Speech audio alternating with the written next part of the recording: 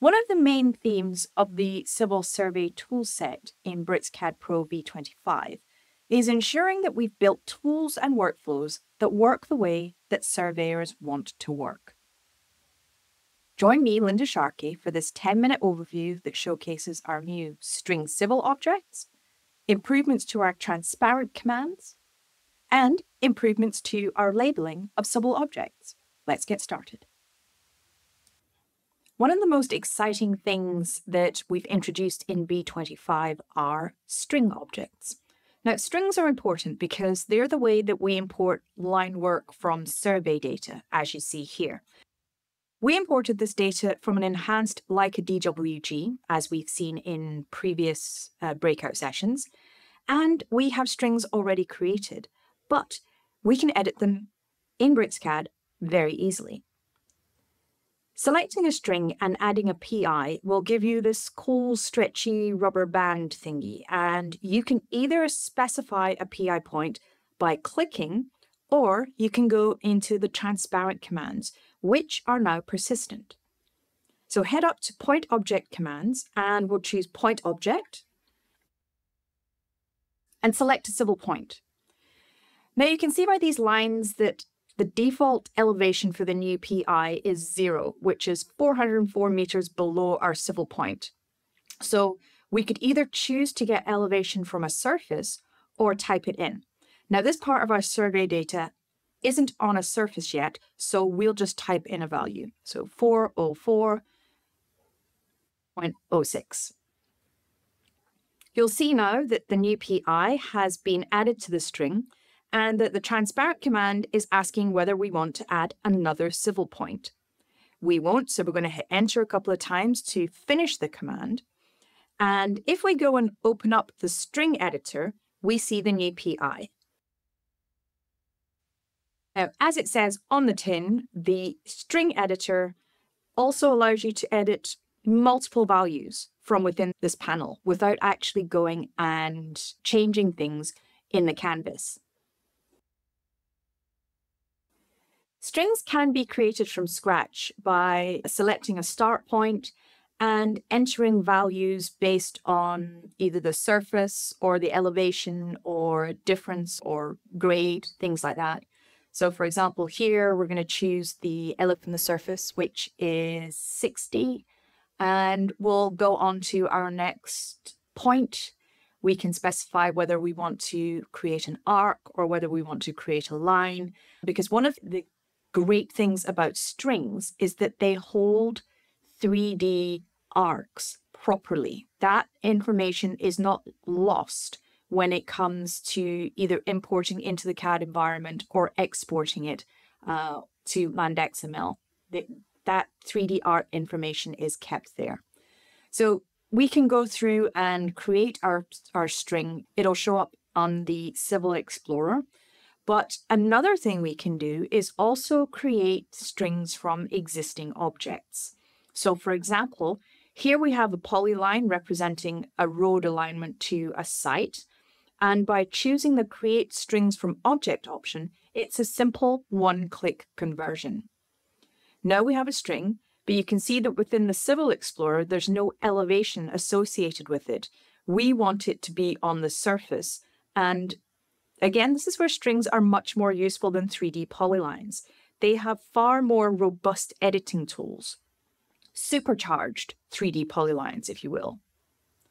Head up to the string tools and select Assign Elevations from Surface. Select the new string and choose the surface you want to associate with. If you want to offset from the surface, then you can input that value here. We're going to leave it at 0, and we're going to hit OK. Now, immediately the string changes elevation. It's shown visually and it's shown in the Civil Explorer. So we can see the values over here. Within the Civil Explorer, right-click and zoom to the string, then bring up the editor. Now, what we might want to do is create a grading object by going to Grading and selecting the string. So let's choose Offset and choose the entire length, and then drag the mouse to choose an offset.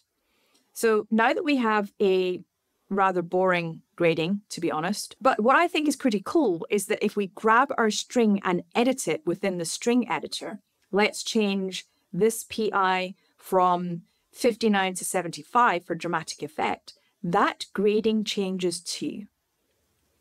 So strings can also be exported via LandXML, again supporting that 3D arc information, which can make prepping data for staking out in the field much quicker and easier.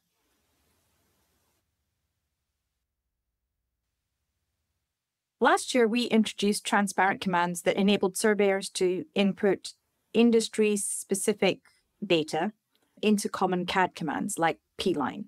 However, with V25, we've added angle and distance and deflection and distance. You may notice that these parcels or lots were drawn using traditional CAD methods and that each edge of the parcel is a single line. Let's use transparent commands to define a closed boundary based on a legal definition. Start the P-line command and then head up to the transparent commands and choose deflection distance. Select a start point and then an end point, and notice how the visual guides show the angles around that point. If you hover the mouse for a bit, a tooltip comes up with the angle. Now, by default, it goes clockwise, but you can select counterclockwise depending on your input data.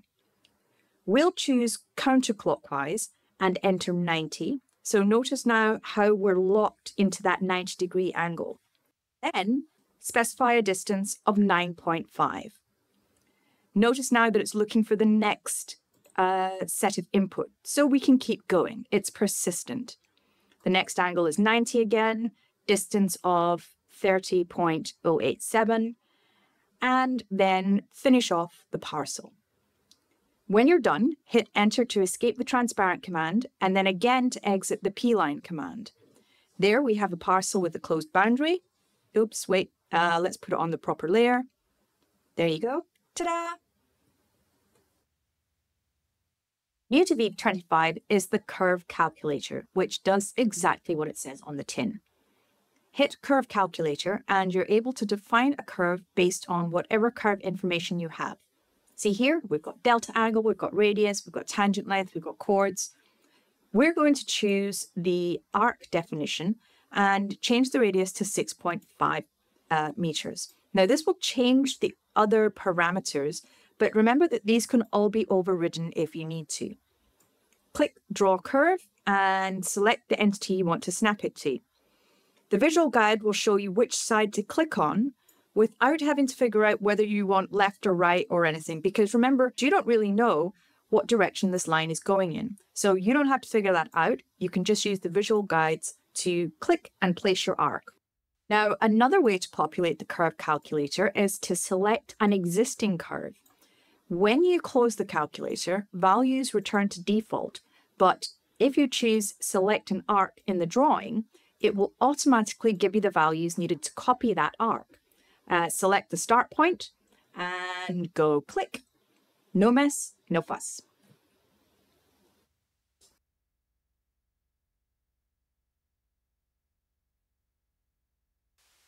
Thank you for spending this time with me for a brief overview of this incredibly powerful functionality in BricsCAD Pro V25.